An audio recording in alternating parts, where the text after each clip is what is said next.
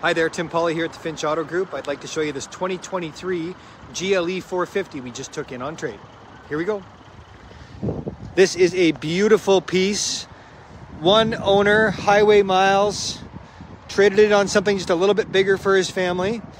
I can tell you that this GLE 450 does have 2 sets of tires with it. It currently has the winters on it, but the summers are sitting inside it. I know that to buy winter tires for this thing is a couple $1,000s, so a nice thing to have added on to this vehicle, no question about it. Lots of safety tech on this thing, beautifully finished. 3-liter engine. There's a nice vantage point of it right there.